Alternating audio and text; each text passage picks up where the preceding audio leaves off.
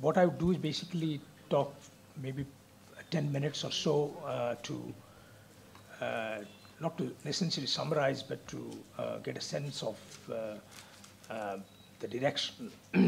One, I think the couple of introductory points which I thought important from the vantage point of this meeting is, for example, one can think of the digital world or the digital space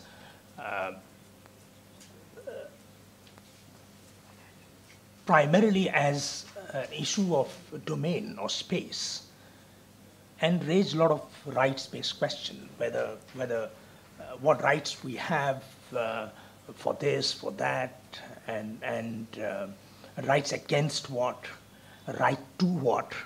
So you can really talk about a great deal about that, as a domain, as a space. The other is looking at existing rights and its connection with the digital processes or digital world. For example, will the right to information succeed as a right if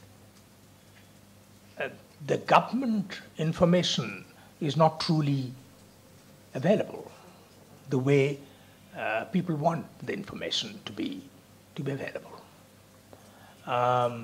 So there are many things that you can talk about. Many things have been talked about. You can talk about between the relationship between the digital world and the existing regime of rights in India or globally.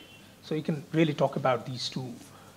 There can be many more, but at least you can make that distinction between rights within that domain, having a lot of connection with other domains, but at the same time, the impact of that domain on the existing regime of rights. All these three speakers are really pointing towards, particularly the first two speakers, about the distinction that we often make about rights as endowment and considering rights as purely as an exercise concept, in the sense that, it's not important that you have rights, but it's important that you exercise rights. Of course, you can say that you cannot exercise rights if you don't have them, but I think the point is that you have glaring instances where people are notionally have rights, but they're not in a position to exercise rights. I think in much of the rights discussion in India and many parts of this world today is all about that disconnect between some people have some rights, but they're not able to exercise those rights, even though they have rights. You might say that that particular way of having rights that is deeply problematic as well. But I think that discussion can also happen in terms of that distinction. The other thing is about the connection between various levels while we're thinking about rights. At least you can see the way Babu Matthew presented about the right to life jurisprudence in India, and said very categorically that, look, the quality of jurisprudence as far as Article 21 is concerned is way beyond what we have elsewhere, pointing towards a very local dynamic, a local reality, which according to him is something that is interesting, something that is positive, something that you can draw upon, something that is contributing or shaped by the existing struggles on the ground.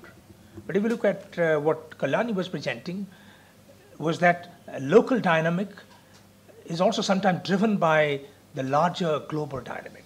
Much of the women's movement and the international treaties and international regulations, international covenants, pushing the human rights, at least in the human rights, you could find the global agenda is somehow pushing the local in some sense.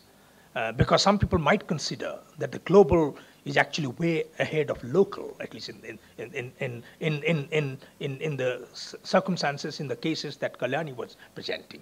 That much of the local laws have to correspond to the larger universal standard about rights, about sources of exploitation, sources of inequality, discrimination, and stuff like that. But in case of Babu Matthew, there are certain local dynamic which is actually way beyond, which is actually running ahead of what you find in the global jurisprudence about right to life.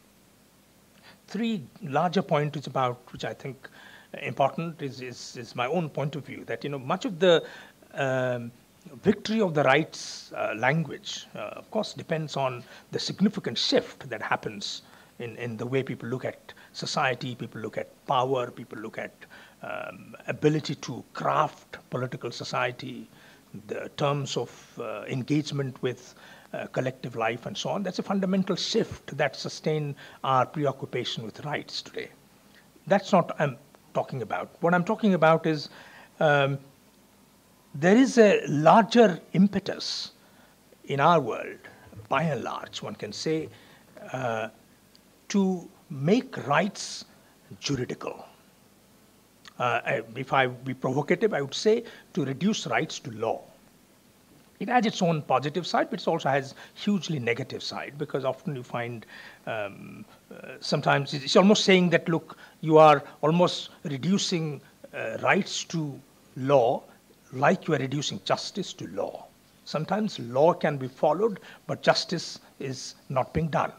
Right? We have many instances where law is followed, but justice is not being done. Or, in another way of putting it, is that justice or certain implications for equality is always in excess of law, always in excess of what you have enshrined juridically as your rights. That's one of the reasons why rights discourse are compelling and more important, not because we have rights in the Constitution, because the moral imaginary of rights actually go way beyond what we have enshrined. That's one of the reasons why you have always find people are using the language of rights not because they can only go to the court of law. Even when they cannot go to the court of law, it can still provide as a huge moral resources, political resources to fight against tyranny, to fight against excesses, fight against discrimination, fight against inequalities, fight against all kinds of things that we think are not acceptable. But having said that, much of the existing democracies, against the democracy argument is a very powerful argument. But I think one has to be a bit historically. I think I would be a bit nuanced in the sense that much of the defense for democracy today is also very two-sided. As you know, if you look at the long history of democracy, the way it has been presented, 2,000 odd years. For almost till end of the 19th century, democracy was not really used as something positive. It is only in 20th century that you find the democracy used as something very positive. Democracy was never used as something very positive in much of its history, except a few points where you can find that people are using the language of democracy and stuff like that. All actually existing democracies today are fairly consistent with societies riven by inequalities. All existing democracies can legitimately, unproblematically thrive with a degree of economic inequalities. A lot of excesses of discrimination are not acceptable within democracies, but very few democracies today find, particularly when the socialist democracy opted out of the thing, when social democracy people think has been defeated. What you have in a liberal model of democracy's definition, unless you contest that notion of democracy, unless you provide a very different kind of democracy, and that's one of the reasons why people think that the heart of the democracy, there is a chasm, there is a gap. On the one hand, you can have electoral democracy going on, and people are voting, and we feel very happy that so many people come and vote in the election. But at the same time, all your policy making and decision making, which has been pointed out in the case of water, in the case of cities, in the case of many other things, are actually done by very few people. In other words, there's a gap between electoral democracy going on in some sense, and the decision making actually has been taken by very few. And in fact, that's one of the disconnect between what, or people might say that, look, this is actually necessary to make this happen. That's a cynical interpretation, but that's what really people are saying, that in the neoliberal world today, electoral democracy is necessary for making a lot of decision making arbitrary. It's possible. And that's what is the real world of democracy is all about today. I think we have a lot of questions about rights, about society, what kind of society, what kind of social changes are necessary to make rights real. Uh, um, what is the way in which we can think about rights connecting to what I think I agree with Babu in that case, in the sense that the right to life, not Article 21, but I think the primacy of life, which actually goes way beyond what the Article 21, in fact, the jurisprudence, in some sense, uneasily catching up with a larger moral sense of life, or primacy of life. That's the reason why, because the jurisprudence is trying to imitate that, therefore that jurisprudence appears to be progressive and interesting. Because what is actually important is the primacy of life. And that, I think, is extremely important. I'm sure that you would have a lot of questions. I'm sure that the speakers would like to take some questions, comments. And we have 15 more minutes. And you can also try to connect what they said with what you are doing or what you are thinking of, because after all, it's a huge subject and a very complicated subject. I'm sure that you have a lot of interesting things to say. So I will stop here, and please raise your hands. I'm going to look around and call you in the way I see your hands. Yes, please.